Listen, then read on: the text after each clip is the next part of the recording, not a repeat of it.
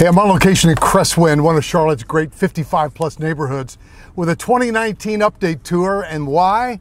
Because this is the year that their amenity center opens. We're going to take a look at it. Stay to the end of the video. If you're not a subscriber, make sure that you click subscribe. One thing I do like about Kolter Homes here, they're using that zip system, that green board with all of the moisture protection built into it. It's made by Huber Manufactured Woods, also makers of Advantech, a fabulous floor decking product. But look at the beauty of this neighborhood. The sun is shining today. We're coming into a really great spring.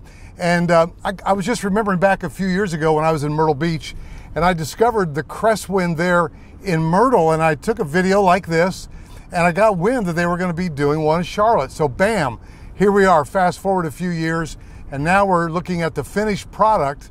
Now back there, I think that they were using vinyl siding, whereas here now, everybody is using the Hardy board or LP Smart side, mostly Hardy plank or CertainTeed fiber cement. So now, look at this, all landscaped up, looking really good with that, wow. I'm just gonna kind of go around the circle here. I wanna show you one of these pocket parks. That is the amenity complex, but think about it. If you lived over here, you got a pocket park. So let's just say you go to the amenity center, you live at Cresswind, you come back and hang out with your dog right over here, meet some friends, go to the mailbox, blah, blah, blah. Well, here's what I want to show you back over here, that this is shaping up so nicely. You know, what do we have to compare it to? You know, Carolina Orchards is up and done. The Twin Mills Club, which is basically Trilogy Lake Norman. It's really not that different from this, although they would contest what I'm saying. Here's what I am saying. This is going to be nice.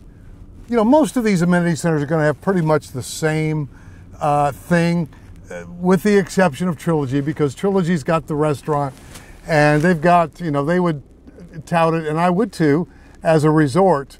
But they've already got a full-time lifestyle director here. They've got excursions. They've got lifestyle stuff going on. Everybody seems to like this director, and from, you know, the buzz on the street. And so again, right across the street from the amenity center, which is opening this year, wow.